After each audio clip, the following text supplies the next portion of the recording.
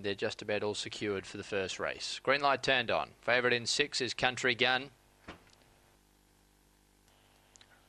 Racing, Country Gun got checked shortly after the start. Early speed from Iniesta, looking to burrow for the lead. Right there with it, Meridian Bell as they settle down. Gee, they're racing tight. Country Gun trying to loop them. Rose Dior on the rail just off them. Then mostly Marika, followed by Pedagogy. Upstate Fancy in the straight. Iniesta the leader. Trying hard was Pedagogy on the inside. It's flying. Pedagogy going through along the rail. Grabbed Iniesta, beat it a length. Pedagogy from Iniesta, Rose Dior and fourth a photo. There's a few queued up.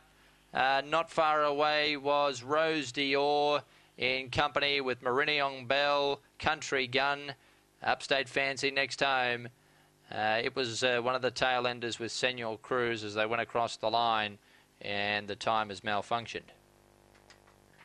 We'll check the time. It's 8:31. 8:3 and 1. 6 has got fourth, Country Gun. 8, the winner, Pedagogy, finished hard, the son of Spring Gun and Queen's Gate, trained by George Borg at Berkshire Park.